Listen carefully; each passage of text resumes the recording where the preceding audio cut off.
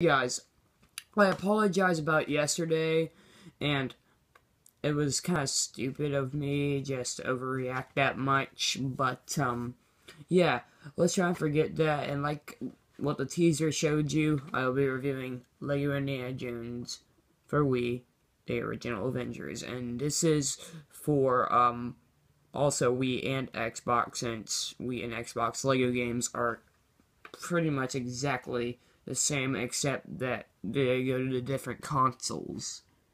And so, this game I had in the past for my DS, and then I got rid of it, which means I gave it to GameStop. Then I had it, or got it for my DS and Wii, because I missed playing it, and I was right, because it was an awesome game. And then, after that, I also got an old game I used to play called LEGO Indiana Jones: The Adventure Continues for my DS. This is a really awesome game. Has a lot of LEGO things. Kind of boring though, because it's an old game and everyone's more interested in new things. This game is not that old though. It's around 2006, 2008. I couldn't find like when it came out. I was searching.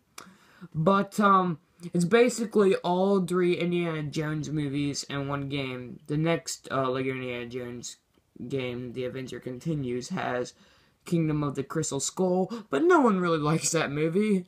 Sorry for those of you who do like it. I am gonna be honest with you, I kind of do like it, but let's get back to the game. I always get off topic in my videos. Like I said, it has Raiders of the Lost Ark in it, the Temple of Doom, and The Last Crusade. I think that's what it's called.